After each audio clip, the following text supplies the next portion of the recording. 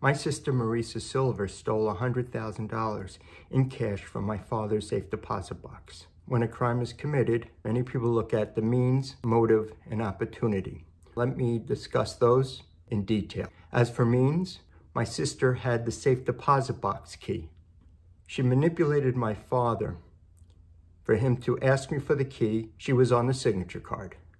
Certainly, that is the means. In terms of the motive, people say she's a chiropractor and Jeff Eisenberg, her husband, owns a small business, so they're both doing well. I'm going to show you that they weren't in the financial condition that people thought. This is a printout of what Marisa Silver and Jeff Eisenberg owed in back taxes.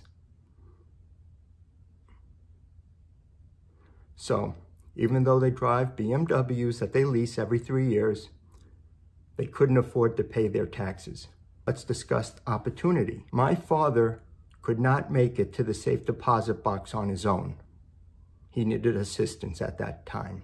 The only access to the safe deposit box, Citibank and Lake Success Shopping Center was to walk down a flight of stairs. I've established the 3 criteria that many people look at for a crime.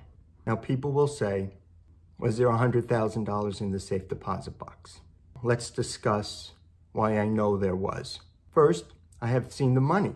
Second, my father would put his money in different envelopes. They were business-sized, manila colored. He would also write down on top of the envelope how much money was in it. And here's a photo of that.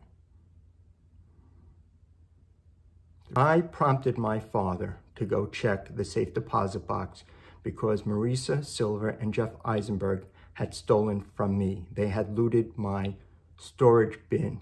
At that point, my father had a clear mind. He told me when he came back that Marisa told him, you know, there are only envelopes and letters in the box. People are supposed to believe my father held on to a safe deposit box since 2006 for some meaningless letters and envelopes. Isn't this a contradiction of why my sister was so keen on getting the safe deposit box key? Another sign was when my father came back to his apartment, he sobbed on his bed. And I was able to see the signature card at Citibank. And there was 3 visits. My father only knew of 2. My father did ask Jeff Eisenberg, 6'7", who was standing at the foot of my father's bed, about the theft. And Jeff Eisenberg was yelling at him at the top of his lungs, denying it. I later spoke to my father. He told me he felt intimidated, as would most bedridden 88-year-olds.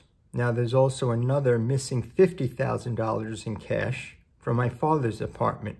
The $150,000 in cash, which is missing, were in small packets, and all the $100 bills were in sequential order.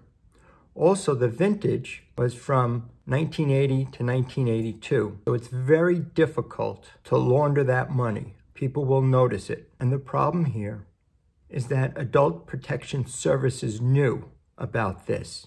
The Queens District Attorney knew about this. So Laura Woods, who I spoke with, Karen Minto, and Sue Ann Phillips knew about this, and they did nothing. Again, you're enabling this behavior.